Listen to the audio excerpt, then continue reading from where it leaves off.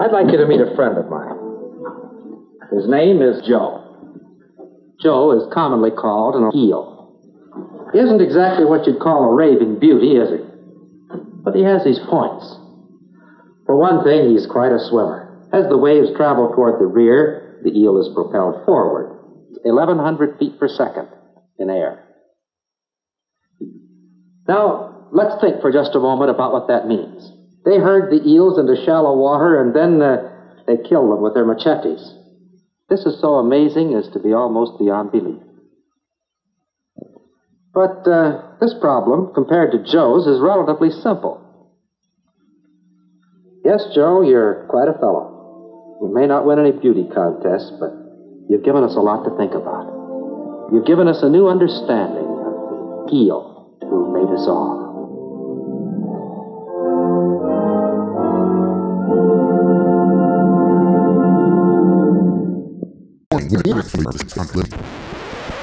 I'm taking a break from the usual intro. I'll explain more later.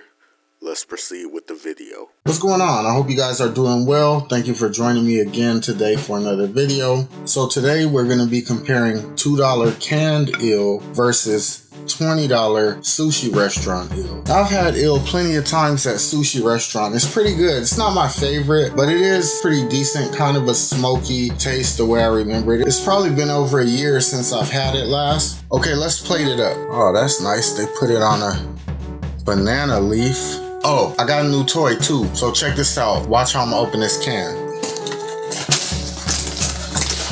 This thing is awesome. It's basically a one-handed electric can opener. It's battery operated.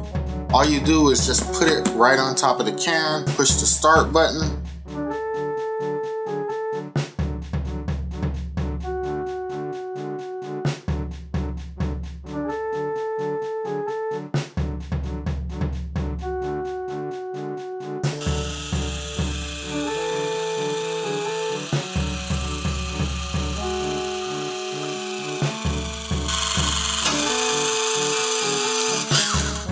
Now these electric can openers are available online. Check the link in the description box if you want to get one. I wouldn't really say I'm like an eel connoisseur or anything, but I've had it quite a few times. I'm starting out with the $20 eel. This is what I'm gonna do. I'm gonna just take a piece of eel without the rice, without soy sauce or anything, and I'm just gonna give that a try just to kind of refresh my memory. I think I detect like a little bit of sweetness, a little bit of smokiness. It's very much like a fish. It just has a lot of similarities with a regular fish. I'm gonna wipe down these chopsticks and get a nice pure sample of this canned eel. Now this stuff was only $2. I got it at my local Asian market where I get so much of my food from. Okay, nothing, no soy sauce, just straight out the can.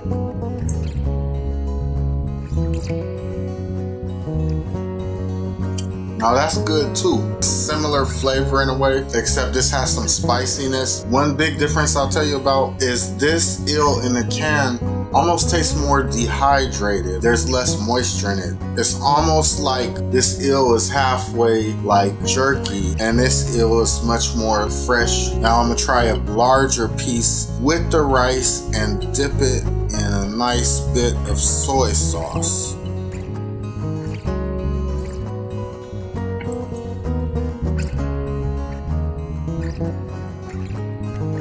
That's actually very good. I got a bigger piece of eel that time.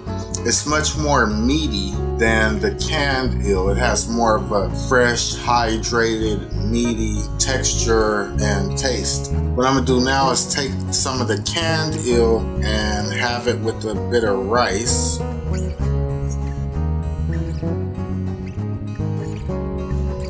Yeah, the canned eel is much more dehydrated, far less moisture in the meat than the restaurant eel. You can definitely tell the eel from the restaurant is fresh, juicy.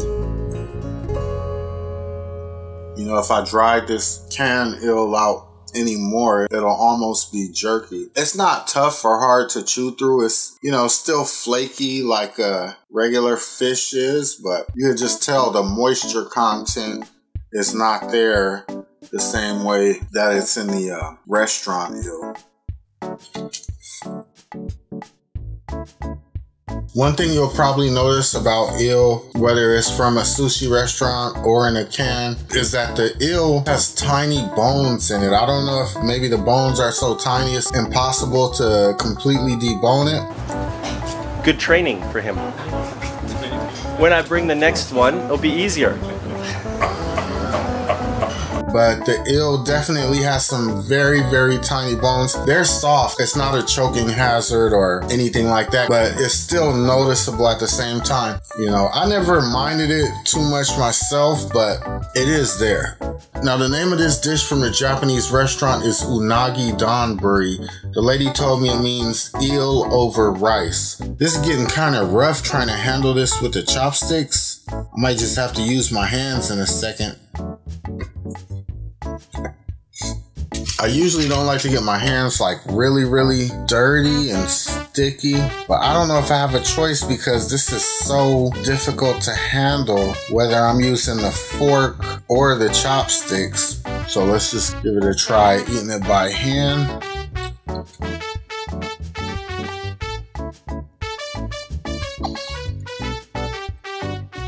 That was definitely a little bit easier.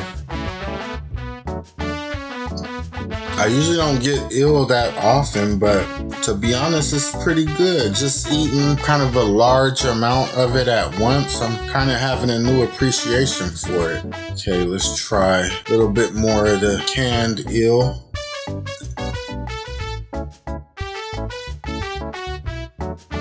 There's no competition.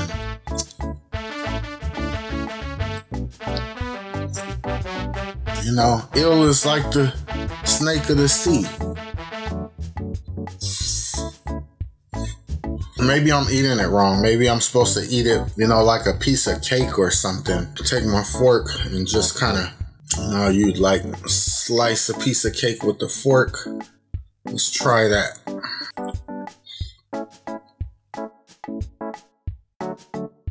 That seemed much easier.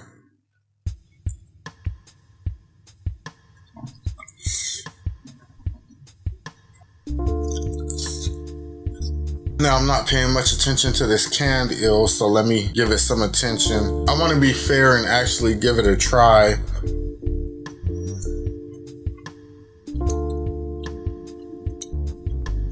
Honestly though, it's not the flavor, it's just being so dehydrated, there's not a whole lot of substance to it. That's the best way I could describe it.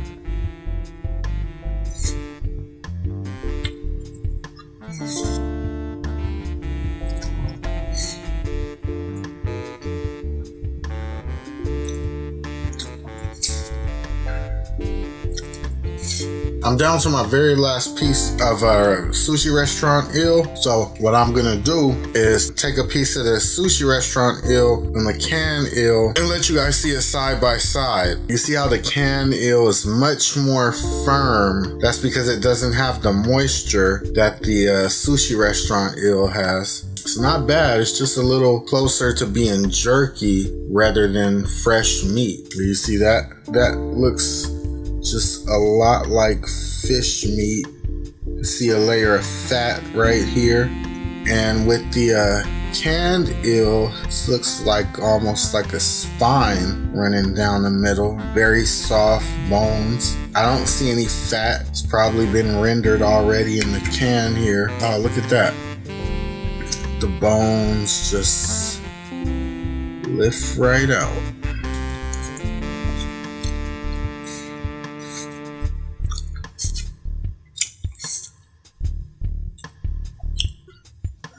So there's no point in beating around the bush, just straight up The $20 restaurant eel from the sushi place was much, much better than the canned eel. And it's not even that the canned eel is bad. I would eat it if I was really hungry, but it's just more dehydrated, less substance, less of a meaty texture. I don't know if all canned eel is like this or if it's maybe just this particular brand. It's not bad, it's just nowhere near as good as the $20 restaurant eel.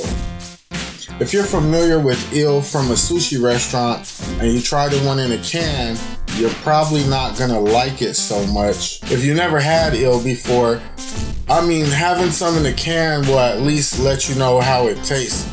You know what I do love is canned oysters. Those little smoked canned oysters, those are really good. You know, they do a really good job with those. Don't forget to go to beefstyleclothing.com, check out all the t-shirts, hats, and hoodies. This isn't my usual format of videos where I'm comparing two different foods, but trying to switch it up a little bit, but it's still gonna be the same food reviews, lots of exotic foods. I'm just gonna be adding new things in here and there. So I appreciate all you guys for watching. I'm gonna see you guys next week. So thanks again for watching. Peace. I'm out. This is only a test. This is a test of the emergency broadcast system.